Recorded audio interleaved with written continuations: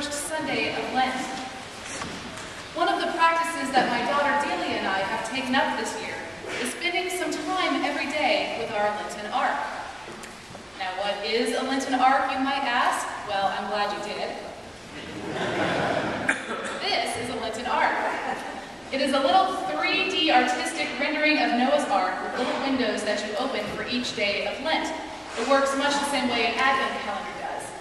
Although I was gone this weekend at the women's retreat and my daughter decided to go ahead and have a fast-forward Lent, so you'll notice that we're already at Easter in the rainy house. This little 3D rendering of Noah's Ark works to help us really see the story of God's salvation. With each little window opening, we get a little picture of an animal with a corresponding scripture verse that helps us follow the entire story of God's reconciling love for humanity that is woven throughout this history of salvation. Each day we get a little more of the story from Holy Scripture, and at the end of this sea voyage, we will be able to see the whole story of God's action. Our little ark seems to be carrying us along the very waters that the Holy Spirit moved over in the beginning of creation. The waters that the children of Israel were led through, out of their bondage in Egypt into the land of promise. And of course, our ark carries us into the waters that Jesus received the baptism of John in, and was anointed by the Holy Spirit as the Messiah, Christ, to lead us through his death and resurrection, from bondage of sin into everlasting life, as the prayer that we say over our own baptismal waters reminds us. From its earliest days, the Church has identified with Noah's Ark. In fact, the ark used to be used as the very symbol of the Church itself. The ancient Church saw itself as being afloat on the waters of a chaotic world, one vessel left that was seaworthy and able to navigate through the tempest of this life, only because Christ was at the helm. If you were to be saved from the flood of evil that was covering the world, you had better be on the boat. This morning we are invited to climb aboard this ark as the Church once did. We have been granted voyage on this boat to journey through these sacred stories, to see how the waters of salvation allow all these stories to commingle, to dissolve into one another, until we realize that we are being carried across the surface of one vast ocean, one vast story of God's love for us. So let's see what's in the water from the deck of the ark. Noah's story has its roots in Adam and Eve's. In the beginning, people lived in paradise. The whole earth, including humanity, had been called out of the chaos into existence, and then proceeded to seemingly do everything it could do to retreat back into chaos. Adam and Eve dwelt in harmony with all of the wild beasts in the earth, but following the fall, Adam and Eve were forced to leave the garden. Genesis tells us a story of humanity that has trespassed across the boundaries established by God in the very beginning, as theologian Lloyd Allen reminds us. Ensuing violence increasingly corrupted God's very good creation, sending it sprawling down toward the disordered void from which it was formed. Even the normally very peaceful animals started attacking their human stewards. Again, Allen reminds us that violence polluted the earth itself. So God, grieving over the ruined creation, resolved to destroy the destroyers. God determined to drown in watery chaos the earth and all that breathed upon it, except a remnant, Noah, his family, the animals. While God's solution may seem a shocking response to our modern ears, remember that during the time that this story was written, gods were always seen as mighty warriors, creating, destroying, and changing human existence as they saw fit. Our almighty creator God was so grieved by the atrocities of his creation that he sought out a solution. and he would have been seen to have been within his rights to do so. And yet, our view from the ark does not show us a heartless warrior. Rather, we see a God hanging up his bow, his weapon. He will no longer be a God that uses his power to uncreate. God chooses another way. In fact, the covenant that he makes with Noah on the mountaintop, where Noah's ark finally comes to its resting place, we see God imposing this covenant that reads almost as though it were a restraining order. Not one that binds those remnants of the sinful world, as you might expect, but one that restrains God himself. God takes on this self-imposed vow. As for me, God says, never again shall there be a flood to destroy the earth. And then he hangs his weapon up in the sky and says, I will see it, and I will remember. God will remember the promise that he makes to us and to the whole creation. But will we? To find out, we must sail on further into these holy waters.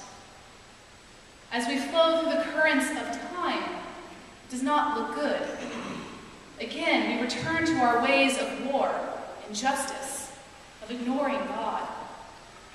So he sends out other lifelines to those of us who are drowning in the waters of evil. He leads us through the waters of the Red Sea and gives us the law, so that we might know the right way to live. And yet still we drown. We sail on and see the prophets who point us back to the God that we have drifted away from. And yet still we drown.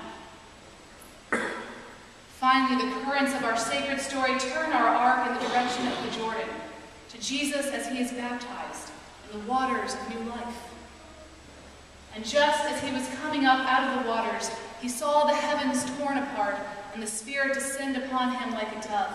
And a voice came from heaven, "You are my beloved, my Son. With you I am well pleased." We've not heard language like that from God since he declared creation good. Just like that, he ascended to the wilderness for 40 days and 40 nights. And this heavenly revelation rocks our heart as waves from the past seem to change our course that was headed towards certain death. 40 nights and 40 days that Jesus spends in the desert wash over us and hearken back to the 40 days and nights spent with Noah on his ark. The waves of the past keep rocking us as we are reminded that Jesus enters the desert for those of us who have lost a garden. Another wave reveals to us that Jesus is with the wild beasts, which is in sharp contrast to the peaceful animals that once roamed with Adam and Eve. We notice that even the angels have reversed their behavior. Whereas before, an angel was placed at the entrance of the Garden of Eden to keep humanity from returning, now the angels are waiting on Jesus in the desert. And of course, the tempters are here as well. In the garden, Adam and Eve were tempted by the serpent, and here, Jesus is tempted by Satan. But this wilderness is a new Eden. This Jesus is a new Adam. And his choices are not Adam's choices. These memories seem to trouble the water, hearkening that something different is happening, something that will change our voyage permanently and forever. But we still have further to go on this journey. This river that we travel on will point us to another mountaintop. Not one where Noah's ark landed, not the one where the law was handed down to Moses, but the one where Jesus is crucified, Calvary.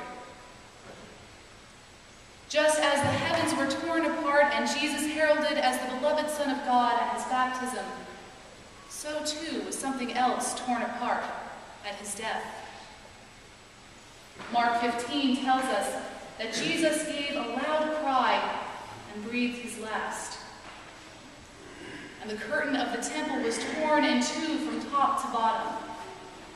Now when the centurion who stood facing him saw that in this way he breathed his last, he said, "Truly, this man was the Son of God." And suddenly our ark comes to a halt. This is the point. This is that pivotal moment on our voyage into the heart of God's movement in salvation history. It is here at the cross that there is a calmness over the waters. A calmness that has not been since the Holy Spirit moved over them in creation. It is here that we see a new creation, a new life offered to us.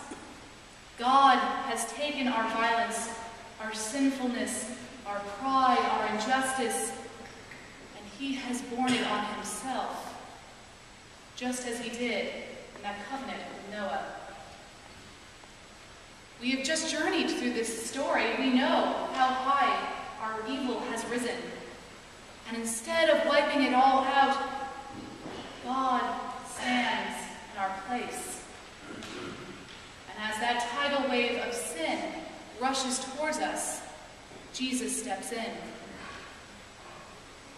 God hangs his bow and his weapon in the sky, and we in turn hang his Son on the cross.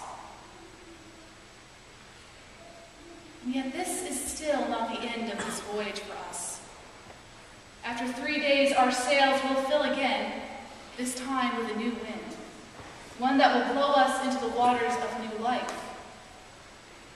And this wind will lead us to the empty tomb, the risen Christ, to everlasting life. But we're not there yet. For the rest of these 40 days and 40 nights, remember that you will continue to be on an ark of the new covenant. Keep the cross in your sights as we are pulled by the currents of this season, even ever closer to its realities. Use these 40 days and nights to gaze into the waters of creation that the Holy Spirit continues to move over and calms. Remember that God has chosen to guide our ark into the waters of new life, and that he loves us so much that he has given everything to ensure that our voyage will be a safe one onto the shores of salvation.